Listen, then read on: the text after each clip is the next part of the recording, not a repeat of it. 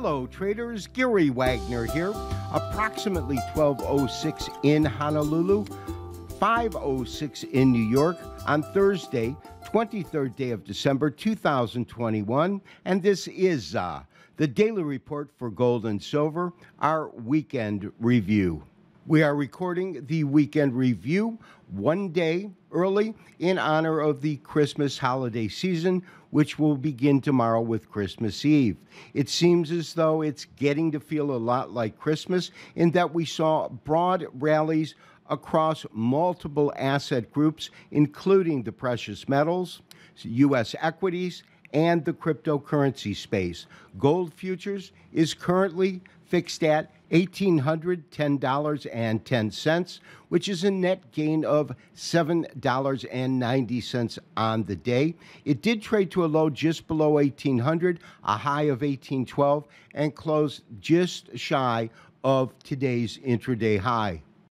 Silver futures, basis the most active March contract, gained approximately 9 cents and closed just 9 cents shy of $23, with it currently fixed at $22.91. The U.S. dollar had a fractional decline today of 0.05%. It is currently fixed at 96.015 and provided fractional tailwinds for both gold and silver today. Gold futures continued off of the rally, which began yesterday with a $16 climb and followed that with an $8 climb today. Most importantly, in terms of our technical levels, we needed to see gold effectively trade and close above $1,800, and that occurred yesterday. Of course, we also talked about the band of resistance between 1,800 and 1,804. That occurred today because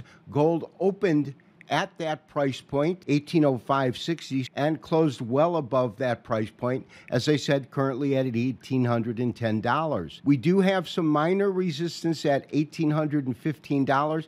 That's based upon a couple of recent tops in the market, but I don't see an issue with a continuation moving up through there. I would look for our first real level of resistance to come in at approximately $1,728, and that is based upon the 61.8% Fibonacci retracement level. As you know, we are using two data sets in terms of our Fibonacci retracement.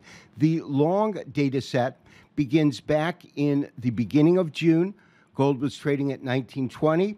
And then terminates at the lows that came in the first week of August at $1,678, which is where we are deriving the 61% retracement level coming in at $1,828. Above that is $1,833, and that is based upon the shorter data set, which begins on the lows that came in for the November FOMC meeting and covers the entire rally, taking it up to $1,879.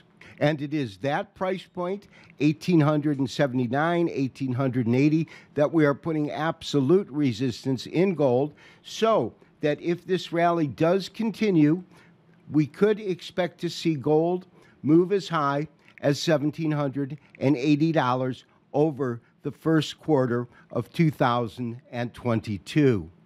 As far as silver goes, I also have an optimistic projection for the first quarter of next year. We are currently trading just shy of $23 per ounce, and it has come up to the 38.2% Fibonacci retracement. We only have one short-term data set that occurs, and that starts at the highs at 25.50 down to these lows at 21.42, which takes us to my projection for the first quarter of next year. And my projection is, if the rally continues in silver as we expect it to in gold, I would look for silver to trade as high as $24 per ounce, and that is based upon the 61.8% Fib retracement of this short data set that we just spoke about. And as I say in our opening letter, this has been a difficult year to say the least. For those of you that have experienced hardship or the loss of loved ones, our hearts and prayers go out to you.